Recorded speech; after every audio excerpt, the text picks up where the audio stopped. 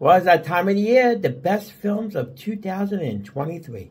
We went over the top worst films of 2023. Now we're going to start looking at the best films of 2023. There's been many, and it's going to be a top 12. We're going something different this year. We're going to do 12 best films.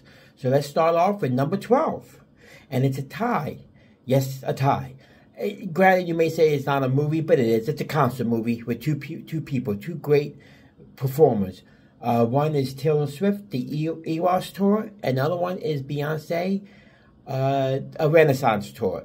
Both of them was great. Both had great music, great set design. You just want to get up and start dancing in the aisles with both of them. Beyonce was cool because Beyonce, a perfectionist as she is, she shows you the background of it, how they make the sets design, how they make everything, and how everything is run, which is cool, which makes it a little bit of a documentary in a sense, which I thought was great.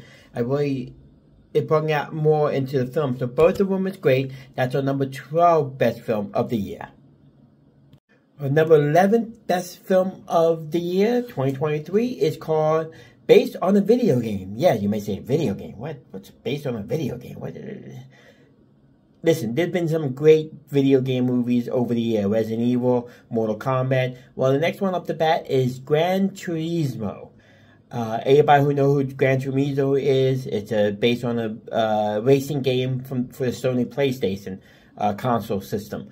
And this one basically takes it from that, based on a true story, about a young adult, who was great in his craft. Great in his video game. I mean, let's be honest. You have to have skills to play video games. It's not like back in my generation, just regular Super Mario Brothers or Mario Brothers type games from Nintendo, which will be later on the list. But, you know, it shows how he has skills, and he won a contest, and then he, you know, went through a contest to win. If he win, you know, based on, like I said, based on true story, to become an ultimate racer, a road racer, not a video game racer. So check it out today. It's called Gran Turismo. It's our 11th best film of the year. Our number 10 best film of 2023 is called Sisu. It's a non-stop action bloodbath. Just a brutal film set in the Nazi era of this one guy who's just a Rambo. He's just a commando. He's just kill him left and right. Good acting, good script, good performance. It's not for the faint of heart. It is very graphic, very gory. So if blood offends you, this may not be for your film. But anybody else, it's top 10 material. Our number 10 best film of 2023.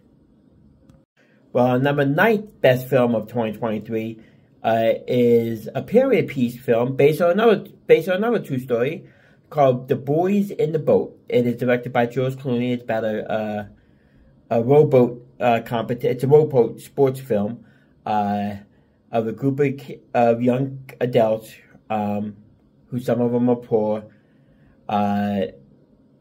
you know, joined the rowboat competition, and it was outstanding. Great performance by everybody. Great directing by George Clooney. Who ever know? You know, he is a good director, as well as good star. Definitely will be getting this will probably definitely get Oscar buzz coming up. You know, Oscar season, which should be this month, next month. So check it out today. It's Boys in the Boat, our number 9 best film of the year. Number 8 best film of 2023 was a box office success. And it came out with another film that's going to be on the top 10 of this year that was a box office success. And every woman, adult woman, little child, teenager went nuts for this film. I mean, let's be honest. Every teenager woman, girl, not for the guys, girls, went nuts for this film. It was Barbie. And, of course, Barbie it made a killing at the box office. It was a great film. It was a great film, great story, great acting. Margot Robbie was great. Ryan Gosling was great. the whole cast was just outstanding. Everybody says Barbie, but it was good. It was good. Definitely check it out. That was our number 8 best film of 2023. Number 7 best film of 2023. Of course, I was trying to say the theme, which I'm not that great with singing. Mission Impossible, Ghost Reckoning. Oh, it's gonna be Ghost Reckoning, Dead Reckoning, Part 1. It was there's been, you know, kind of like the Freddy Krueger film, the Halloween films, Star Wars film. This has been a long series for the Mission Impossible films. And this is one of the best. This is one of the best ones they made of all the films they made. And this is part 1, so we got another part 2 probably going to be coming out, I think, this year, I believe.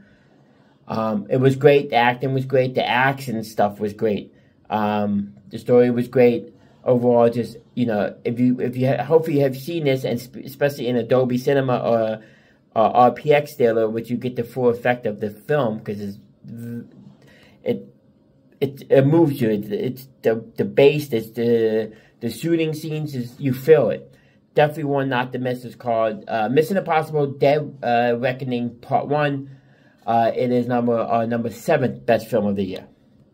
Well, number 6 best film of the year is another video game, and it was one of my all-time favorite video games coming up as a child. I'm in my 50s now, about to be 51 in March, and I used to love this game. And I had all the games, I had all the systems, and it was cool when they made this game movie a while back. It sucked. It was horrible, and it didn't do justice for the film. Now they have it out, and it was outstanding. Outstanding, and it's called the Super Mario Brothers movie. So anybody who knows video games knows Super Mario Brothers is the biggest of all of them, coming from Nintendo systems. Well, this movie was great. The special effects was great. The story was great. Everything overall was just great. This was a fun film, and it definitely deserved top 10 on my list. It's called the Super Mario Brothers movie. It was our number 6 best film of 2023. Our number 5th best film of 2023 is also a remake.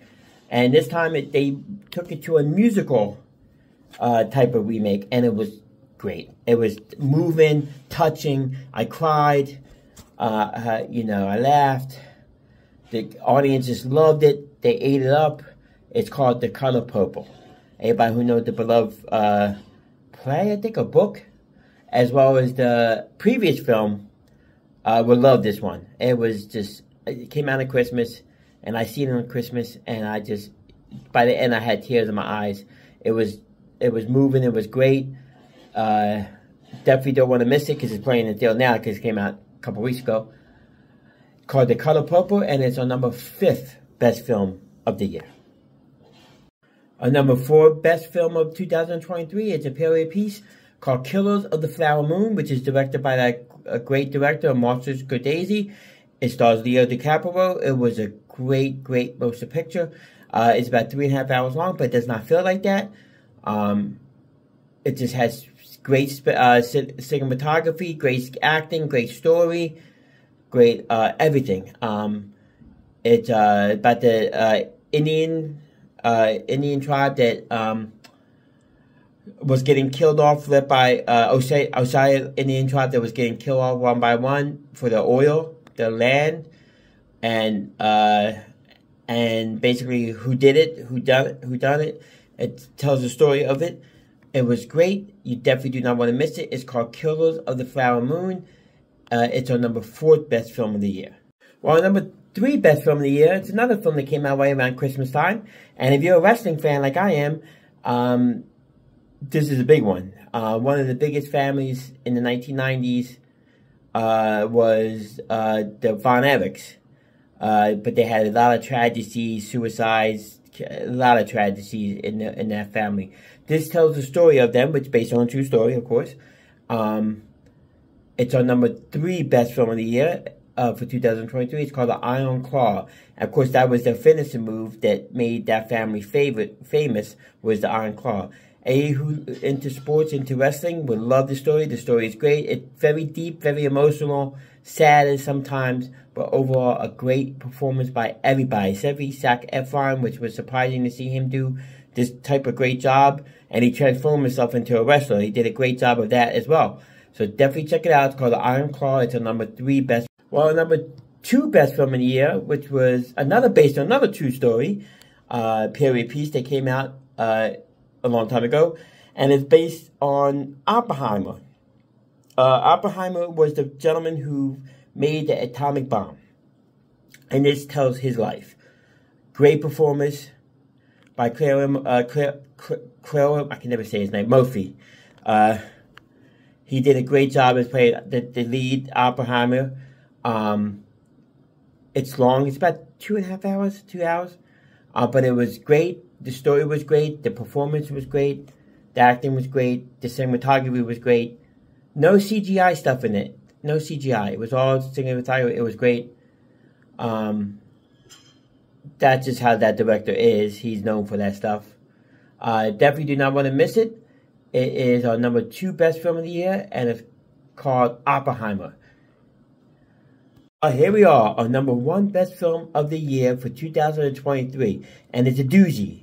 A lot of action, a lot of story. It spans 4 films. A lot of action, a lot of gunfights, a lot of killing, a lot of blood, non-stop killing, non-stop blood. But a great performance by Keanu Reeves. Like the one in the first chapter said, he's the one who would take out the boogeyman. He was the boogeyman. They took him. He takes out the boogeyman. That is called John Wick Chapter 4. It was an outstanding motion picture. Outstanding. It definitely deserved its top spot. It was non-stop gunfights, non-stop story. It spanned over 4 chapters. Not to go out how they ended it, but you have to check it out, so I'm not going to no spoilers. But you definitely want to check it out. It's called John Wick Chapter 4. Our number 1 film for 2023. And let's see how 2024 is going to be. Let's hope it's going to be a good year of films. This is King Moo Media signing off. Hope to see you at the movies. Film of the year.